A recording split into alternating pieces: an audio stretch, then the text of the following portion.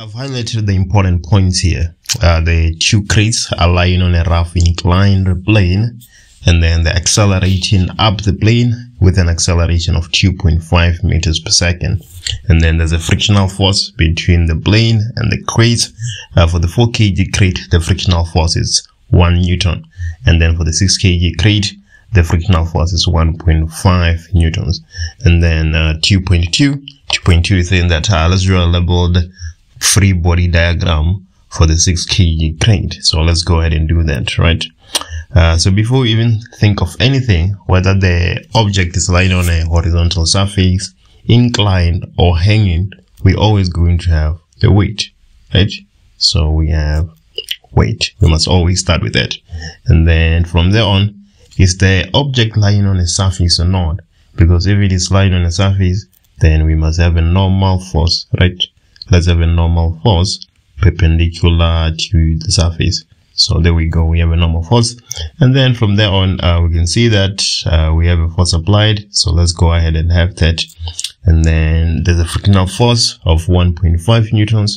So let's put that there, the frictional force of 1.5 newtons. And then the two blocks are connected by a string. So we must have the tension force somewhere there, right? And then 1, 2, 3, 4, 5. I think we're good to go.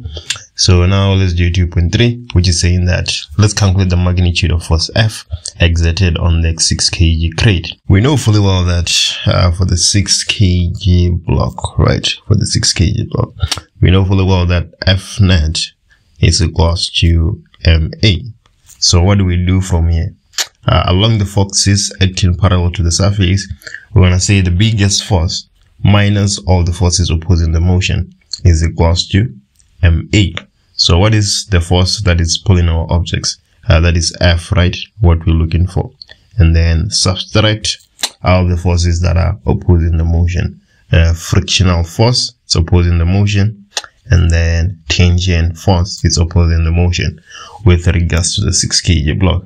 And then another force which you might miss is FG parallel, right? Because the weight has a parallel component which is pulling the 6 kg object down. So here we're going to have minus FG parallel being equals to MA, right? So from there on, we're going to have F minus frictional force, which is 1.5 for the 6 kg block, right? And then minus the tension, which seems like we don't know what it is for the moment. So we're just gonna have that there. And then minus FG parallel. FG parallel is going to be the mass, which is 6 kgs multiplied by 9.8 sine of the angle, right? Sine of 30 degrees. And then this is equals to MA. M is 6 and then A is 2.5, right?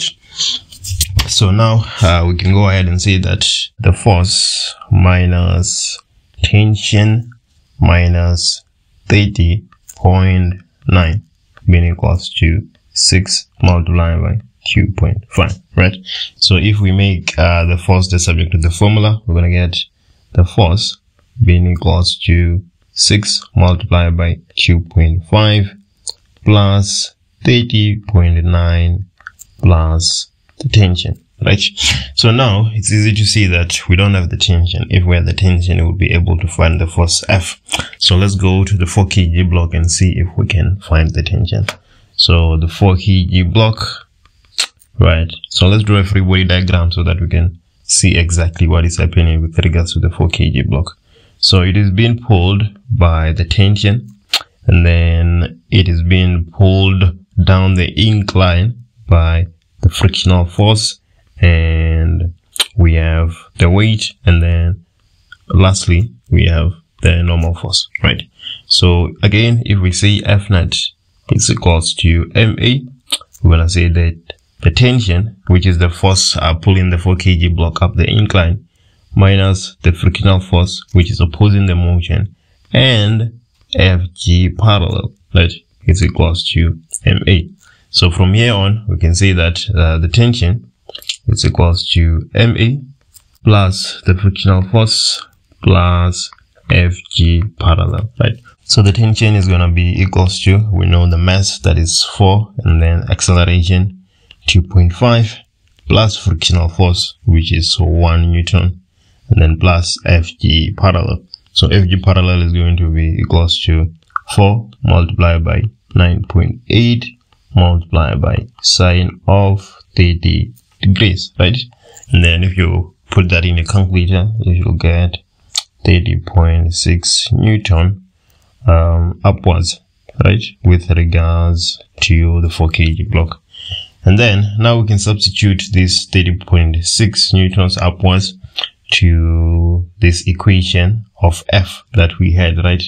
And then we shall be able to find the force, therefore. So we're going to have the force being equals to 6 multiplied by 2.5. So 6 multiplied by 2.5 plus 30.9 plus the tension, which we see in it is 30.6. So 30.6, right? And then if you put that in your calculator, we shall get 76.5 Newtons up the incline, right? Up the incline. Right, moving to 2.4. The string joining the crease now snaps while the same force F acts on the 6 kg crate. How will this change affect the following? And then 2.4.1 says the acceleration of the 6 kg crate. Choose from increase, decrease, or remain the same. It is going to increase, right? Let's not forget that for the 6 kg block, we have F minus tension minus frictional force minus Fg parallel being equals to ma. So if we make acceleration the substitute with the formula here, we're going to get F minus the tension minus frictional force minus Fg parallel divided by m being equals to a.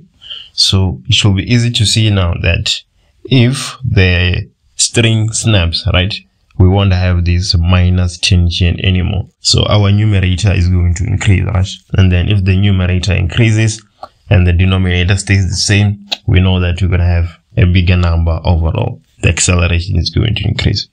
And then now 2.4.2 says that how will the change affect the following: the motion of the 4 kg block. So the motion of the 4 kg block. Let's say at the time the string joining the 2 crease snaps, the 4 kg block has an acceleration of, let's say, v is equals to 50 meters per second, right?